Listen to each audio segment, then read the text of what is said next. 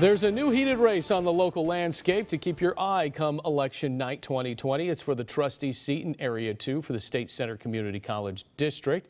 It's been occupied by Eric Payne since 2012, but in the last few months, he's been under investigation for campaign violations and was slapped with a $54,000 fine on 21 counts of misconduct.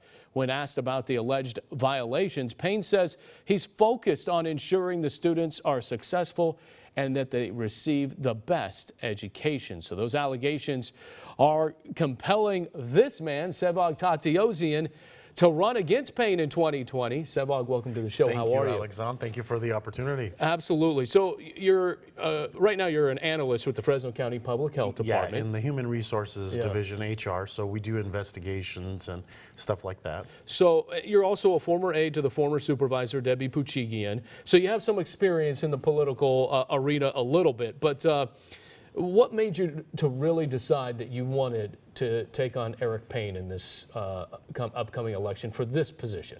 I've heard of this seat for a while now, for a couple of years actually, and this is not something new. If you go back, there's a lot of controversy around this candidate, and so I don't want to sit here and just bash him, but I'm tired of sitting back on the sidelines. As a constituent, I'm not happy with my representative, and so that's why the best thing to do is jump in, take him on, and go from there. And that's in the Northwest Fresno area and also in Kerman. Right, but it's Northwest Fresno, and then it's Central Unified where I went to school. Right. So I went to Herndon Barstow Elementary, Central Unified School District, Central High School, and then it goes out west to Kerman and Raisin City. So it's a huge district. Are you having people tell you in your ear, hey, it's time for you to run, or was this something, okay, I'm looking at this, I'm examining it, okay, I'm just going to do this on my own?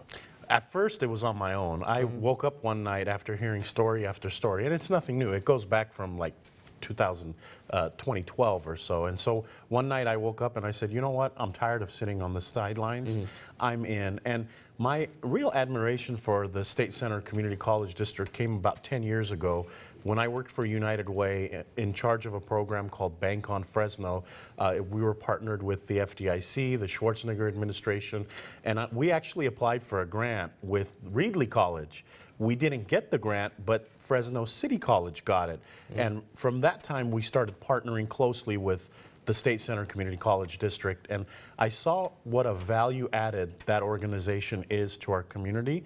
I never went there. I went to Fresno State, but it's a game changer. I'll tell you a little bit more later. Well, I want to say this because aside from the allegations, and I know that that's a big deal, and I get it, because anybody that is allegedly doing something they're not supposed to doesn't really deserve that position. I get it. But Eric Payne has been in that position for 7 years. He won a close re-election in 2016.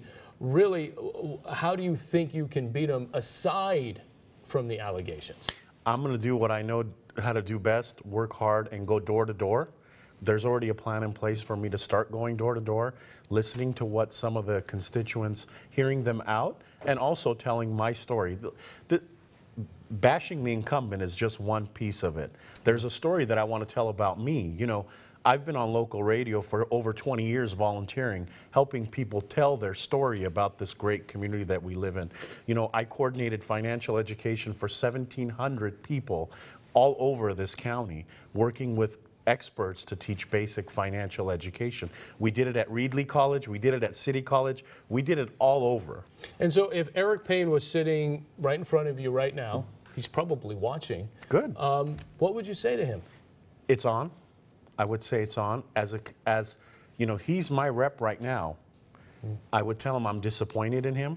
We all make mistakes, Alexander. Nobody's perfect. You, me, the people operating the cameras, everybody makes mistakes.